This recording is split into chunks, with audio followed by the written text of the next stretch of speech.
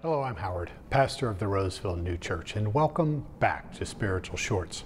This week, we're tackling a very relatable struggle, the inner conflict of trying to lead a spiritual life while surrounded by worldly temptations and self-centered desires. Sound familiar? It's like there's a constant tug of war inside, pulling us between what we know is good and what feels satisfying in the moment. To spiritually frame this conflict, we're starting with a story from Genesis chapter 19.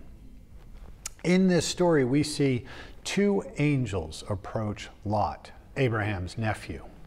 He's sitting at the gate to the city of Sodom. Swedenborg's teachings help us to unpack the depth of this scene. Lot, sitting at the edge of a place known for indulgence and immorality. He represents all of us as we navigate life, surrounded by choices and influences that can either lift us up or pull us down. In his book, True Christianity, Swedenborg explains that we are created to exist in both the physical and spiritual worlds. Think of it this way.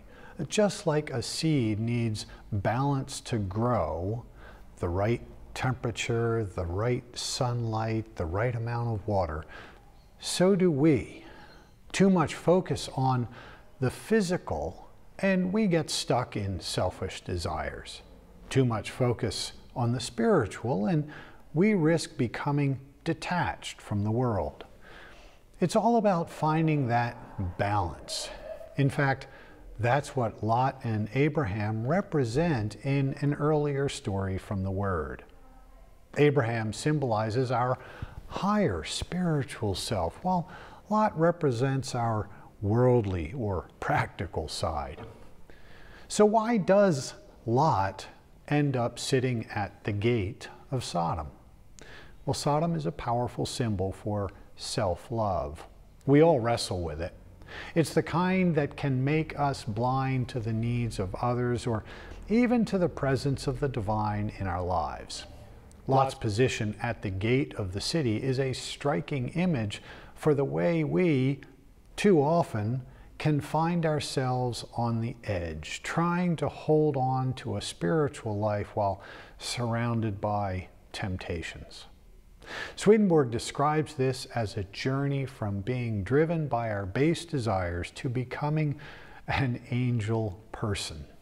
In this sense, we're all churches in the smallest form when we embody love and goodness, creating a personal heaven right here on earth. But that journey isn't easy. Just like Lot invites the angels to stay with him, we too are invited to welcome the divine into our lives. And it's more than just saying with our words. It's about a genuine commitment to let divine goodness live within us. In Revelation, the Lord says, "Look, I stand at the door and knock." It's up to us to open that door and let the divine wisdom in. But here's the kicker. Sometimes, just like the angels initially hesitated with Lot, we feel doubt. In times of temptation, we question if we're really on the right path, if we can truly overcome these struggles. Yet Swedenborg reminds us that these doubts serve a purpose. They strengthen our trust in the Lord's guidance, pushing us to choose the narrow gate of love and truth. Lot's story shows us that we're always sitting between two gates. One is open to heaven and the other to hell. The choice of which to walk through is ours, every day, every moment. Are we letting the divine in, letting ourselves be nourished by it? Or are we stepping away, caught in distractions? So the next time you feel pulled in different directions, remember that image of Lot at the gate. Recognize that, yes, it's challenging, but each decision, each little invitation we extend to divine goodness brings us closer to that inner angel within. Thank you for joining me for this episode of Spiritual Shorts. If you're on a spiritual journey like lots and need encouragement along the way, subscribe to my channel.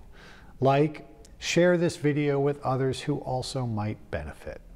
I'll see you next time on Spiritual Shorts, and God bless you.